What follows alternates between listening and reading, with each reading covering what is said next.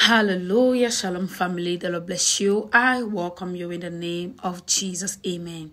If you're seeing me for the first time, this is the word and prophecy with Stephen Boy. If you're new, you're welcome. Thank you so much for taking a pause and clicking on this video.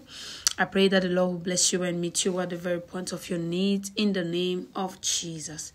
Amen. Hallelujah. Glory to God. And to you, my beloved returning subscriber, thank you so much for always stopping by. May God bless you in Jesus' name. Thank you for your time.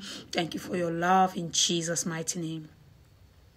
Amen. Hallelujah. Father, we thank you for this prophetic word to come.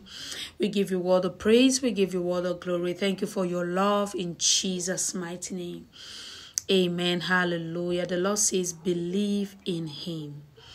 Believe in him. Somebody, you are here. You are losing hope. You have the assignment of God upon your life. You have a purpose upon your life, but you don't know how to go about it. You are in the state of disbelief. God says you walk with him not because you see him, not because you see his blessing, but because you believe in him. You believe that he is there. You believe that God is there and God is seeing you. You must not pray and you want God to appear and talk to you, or you must not pray and you see signs or you see wonders before you believe that God is there. God says you go ahead and pray because you believe that he is there and he is listening to you.